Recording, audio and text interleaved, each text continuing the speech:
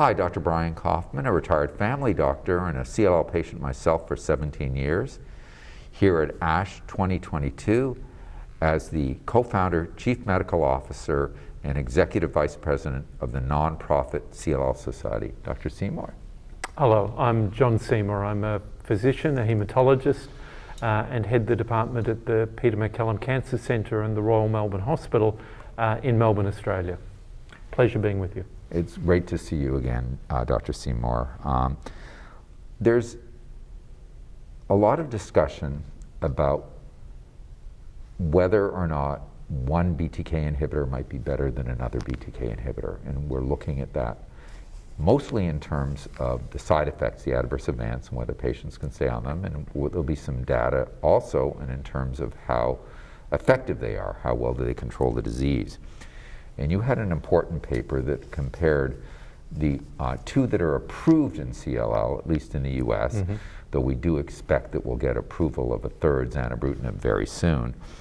And that paper was entitled Assessing the Burden of Adverse Events in a Head-to-Head Trial of Acalabrutinib versus Ibrutinib in previously treated chronic lymphocytic leukemia patients.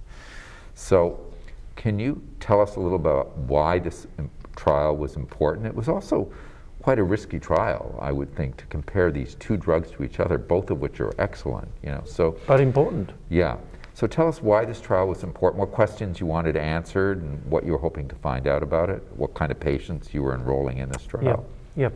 So the background here is the trial, the core trial, because this was what we call an add-on or a secondary analysis. So the core trial, as you said, was a comparison of Ibrutinib and Acalabrutinib. Both very good, both very effective, both well-known and established drugs in treating CLL after a prior therapy. So this was in the setting of relapsed or refractory disease. And in this era, most of it was chemoimmunotherapy. And then disease recurred, and the choice that faces patients and choice that faces physicians is one of these drugs more effective than the other? Does one have better tolerability than the other? So the actual trial was in that setting. It included patients with either deletion 17p or deletion of 11q. At the time, we thought that these were adverse predictors. The impact of 11q is far, far less, if at all, in the context of BTK inhibitors. So we've actually seen some data that you might even do a touch better with 11q. And that's what I say to patients. When you look at the prognostic factors, most of those were developed in the chemoimmunotherapy era. And there's a lot of conflicting data about 11q, about mutation status in the era of the targeted therapies. So you got to constantly be shifting just what was true 5 years ago, not only in terms of therapeutics, but in terms of the diagnostics and prognostics is constantly changing. Yeah, and exactly. I think that messaging, and in the broader sense, particularly around outcome, let's use that broad word, and a number of patients will come to me and, I've looked at Dr. Google, I've looked at the internet, and it says I have X time to live. And my immediate response is, whoa, whoa, whoa, whoa. Let's understand where that information came from. In order to have information around what's going to happen at 10 years, that information must have been gathered and collected at least 10 to 15 years ago. Now, what were the treatments that were being used then? Right. So all of that is historical and backward looking, accurate and useful, but in no way does that necessarily imply that is my fate, that is what the future is.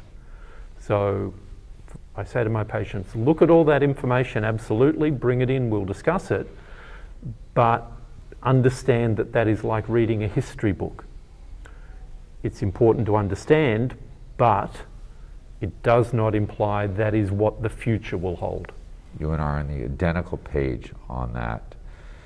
What we've seen with And part of the reason that it's now, I would even say, ancient history, is because of drugs like Ibrutinib and Acalabrutinib. Thank you for bringing me back on track. So tell me about, you were looking to see the differences between these two drugs. So tell me what you were finding here. So there were two elements of the comparison. One was, is one drug more effective against the CLL than the other drug?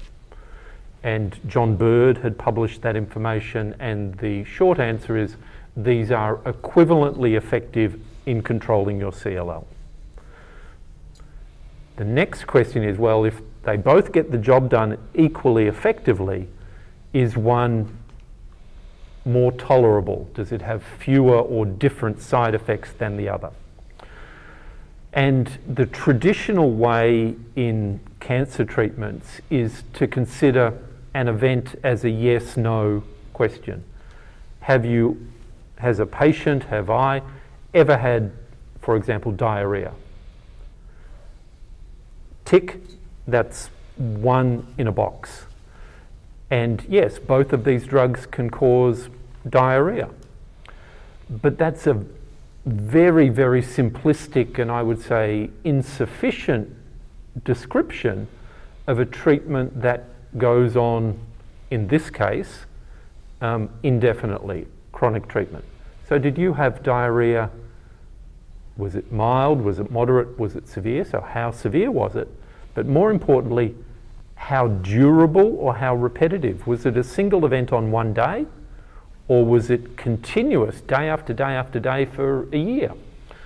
Our traditional measures just put a tick in a box for either of those events.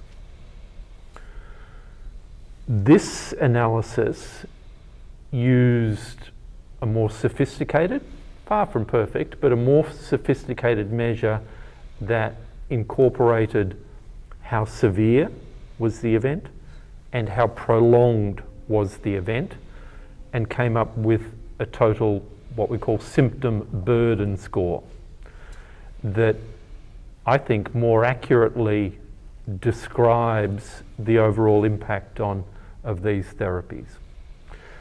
And particularly for the issues of arthralgias, sore joints, sore muscles, back pain, particularly for the issues of heart-related issues, irregular heartbeat, what's called atrial fibrillation, and particularly hypertension, high blood pressure, and then the issues that flow from that in terms of needing other medications. The overall burden of the adverse events was substantially greater with Ibrutinib than with Acalabrutinib. So one of the conclusions, and I think it's a very reasonable conclusion, is both of these drugs get the job done with similar effectiveness. Which of them achieves it in a way with less impact, less burden on average for the patient? And from this analysis, Acalabrutinib was the preferred. Now, there were headache was one of the issues that was more frequent and more prolonged with Acalabrutinib. But when we look at the overall contribution of that to the totality, it was a very small element.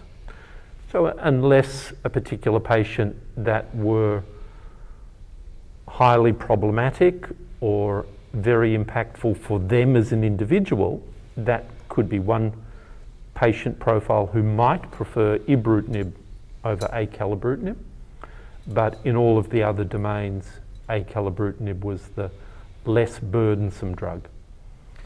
And to be clear, we're not saying that Acalabrutinib doesn't cause atrial fibrillation or hypertension or increased infection risks or diarrhea. We're just saying that it causes less. The odds are less that you would get it. Yes.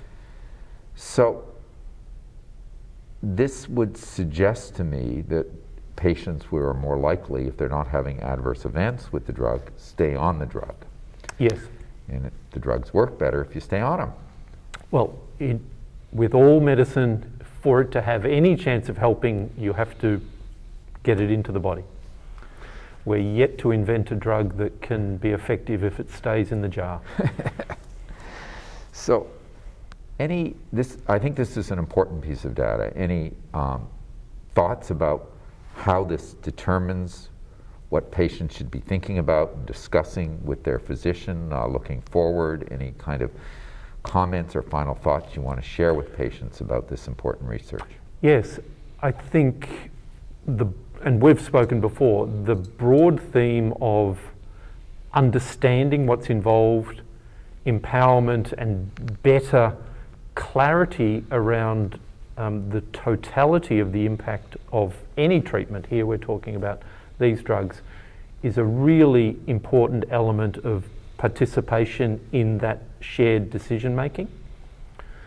The second element, and I think as relevant as these two individual drugs are, I think the bigger picture for the profession, for us as researchers, is to apply and expect and interrogate in a more nuanced and more patient-focused manner what is the overall burden and impact of these therapies.